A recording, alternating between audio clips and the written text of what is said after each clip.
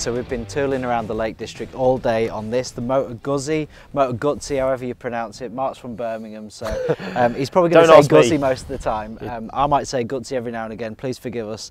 The first thing to say about it is it's a beautiful bike, right, Mark? Absolutely. I think, you know, styling wise, it really is a very, very pretty bike, particularly with this variant, the Stone variant. What you get as a differentiation from the other categories in the V7 range is you get everything in matte, so everything's been de-chromed. Yeah. Shortened fender, matte exhaust, matte paintwork. You can have 4 different colourways for this particular bike thing. I mean, I'm a bit of a fan of the idea that it's been de-chromed and it's matted, because I tell you what, there's not a lot of weather protection on this bike. So, you know, and if it was chrome, man, you're forever going to be polishing it, aren't you? Well, I think, and it is a bike that needs to be polished, because, you know, everyone and everybody who's seen this bike has gone, bloody hell, that's a nice bike. Yeah.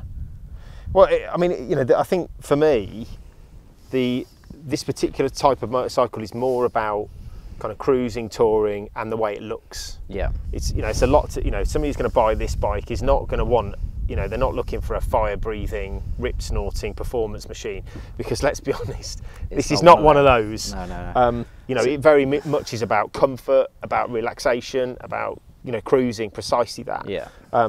You know, I think we've discovered that today riding it around. You know, well, it's not the fastest thing in the world, no, is it? No, it's not. But certainly you can sit on it all day long.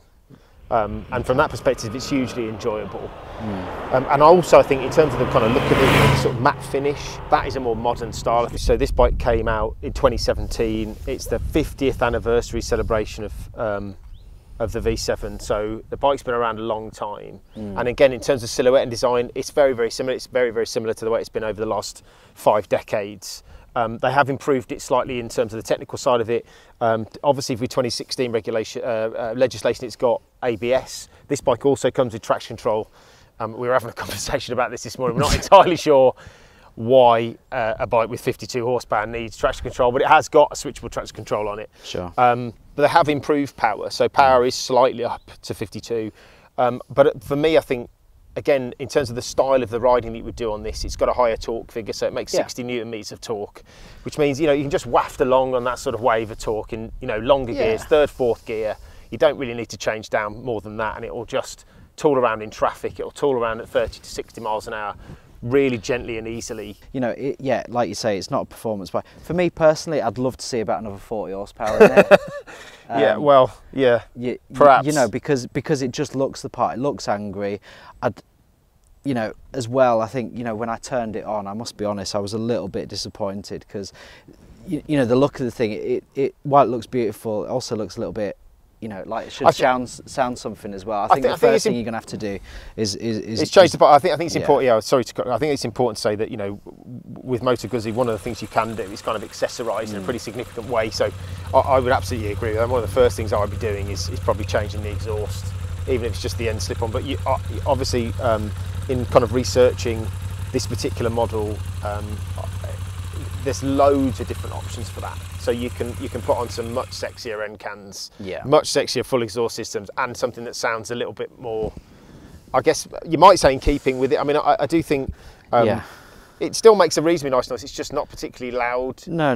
It's not very standoutish in that way. And I think adding that little accessory on would just match the sound with the look, and for me that would just make the bike like a million times better.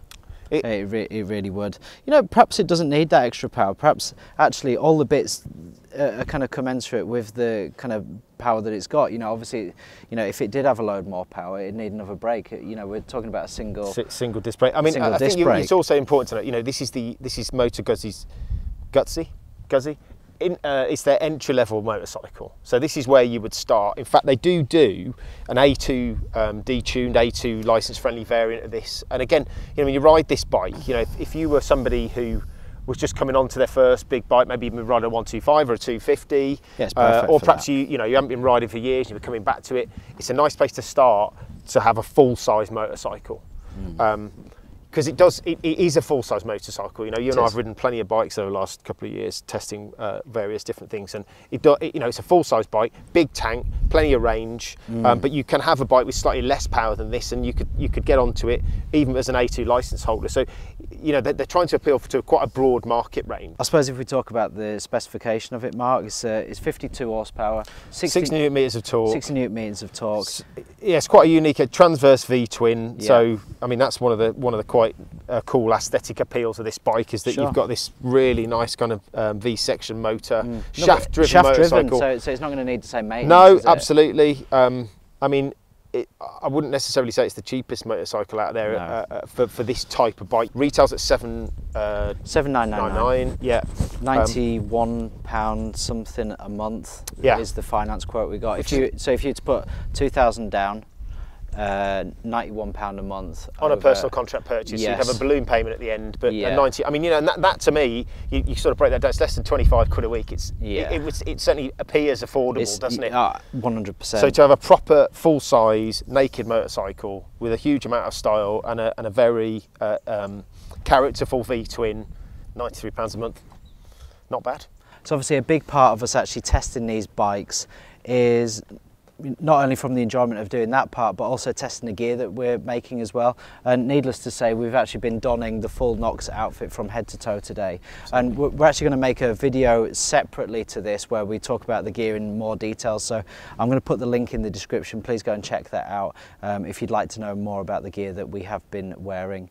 So in terms of the riding experience, Mark, I mean, what's your opinion? Well, that's what we're here for. I think we've got a slightly different view on this, haven't we? Yeah. I mean, obviously, for me, you know, having sort of read what Moto Guzzi have said about the bike and the sort of type of riders they think are going to most suit this motorcycle.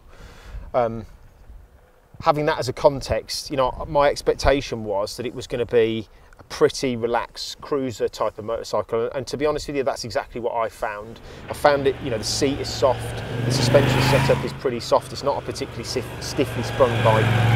You know, it is about it not being intimidating, it being comfortable. You've been able to relax on it, you've been able to sit on it, you know, regardless of what environment you're in, whether you're commuting, whether you're, you know, out having a tour around the country lanes, or whether, you know, you decide you're going to strap a couple of bags to it and do a bit of touring.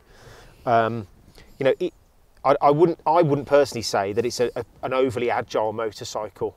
I don't think it's kind of fast steering. I do think it is you know, it is very much focused on comfort, relaxation, and it gives you an opportunity to enjoy the environment you're in rather than focusing on head down and wallop, as it were. Yeah. I'd agree with like 90% of what you've said. To be honest, I think actually it's a ridiculously easy bike to ride. I would agree with that, absolutely. So if you're new to biking, if you're like on an A2 license or something, I think they do a kit that makes it A2 license compliant. Yeah. Jump on this bike. This is going to be an awesome first proper big bike for you if you're in that position. Also, as well, if you're loving the look of it, you know, that's obviously going to be a big factor for you if you're looking at this bike. It's certainly not intimidating.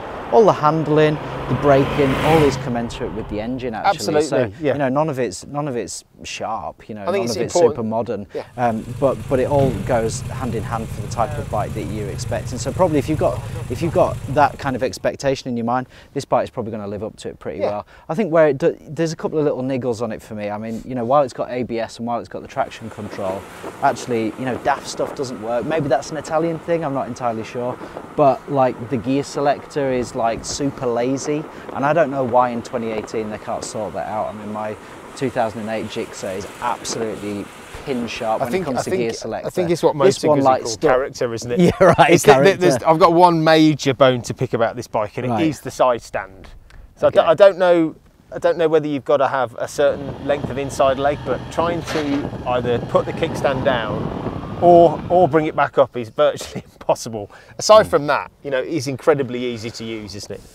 Obviously we want to thank as well at this point Via Moto for loaning us the bike, also providing all of the information in terms of the cost and monthly payments. Absolutely. And if you'd like to go ahead with that offer, please get in contact with them. There's a link in the description. They're also actually a real premier Knox centre in the UK as well, so if you're looking for Knox equipment in that Midlands area, Via Moto, a great choice. Please go and check them out. Absolutely. So thanks so much for watching. I hope you've enjoyed that probably in-depth review now. It feels like we've been talking for quite a while about it anyway. So look, please like this video, please subscribe, please comment. We'd love to hear what you think. And yeah, we will see you on the next review.